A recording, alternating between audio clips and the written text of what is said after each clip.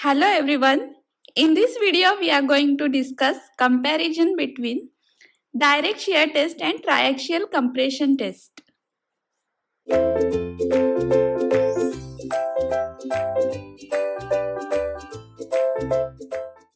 In direct shear test, the sample preparation is easy.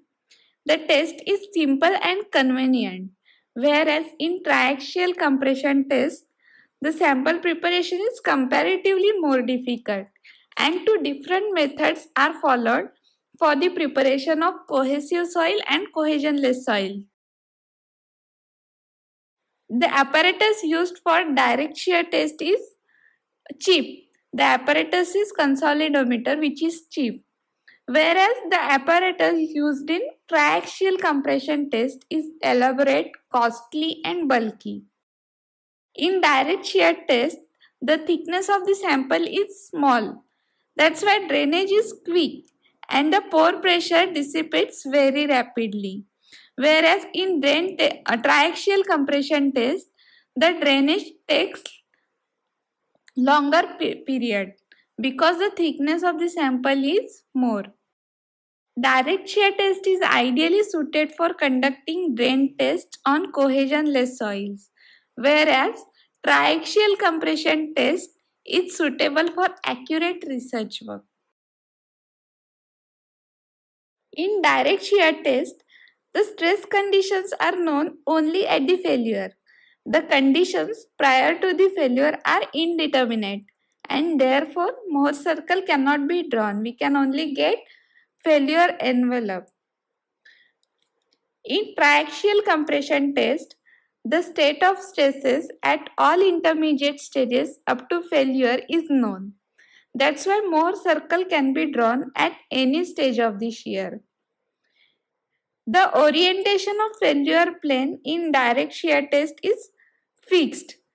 The horizontal means in direct shear test the failure takes place only in horizontal direction, that is at the center of the sample. This plane may or may not be the weakest plane. In triaxial compression test, the specimen is free to fail at any weakest plane. In direct shear test, control on the drainage condition is very difficult. Consequently, only drain test can be conducted on highly permeable soil because in undrained test, pore water pressure measurement is quite difficult. As there is complete control over drainage condition is triaxial compression test. This test can be easily conducted for all types of drainage conditions. The measurement of pore water pressure is not possible in direct shear test, whereas in triaxial compression test, pore water pressure changes and the volumetric changes can be measured easily. The side walls of the shear box in direct shear test causes lateral restraint on the specimen and do not allow it to deform laterally. That means in direct shear test only vertical deformation takes place and cross-sectional area of the sample remains constant. Whereas in triaxial compression test, the specimen undergo lateral deformation. It is not possible to determine the cross-sectional area of the specimen accurately at larger strain. That means in triaxial compression test, when we apply pressure, the thickness of sample decreases as well as its cross-sectional area is increased. It can be approximately measured at lower strains, but at larger strain, it cannot be measured accurately.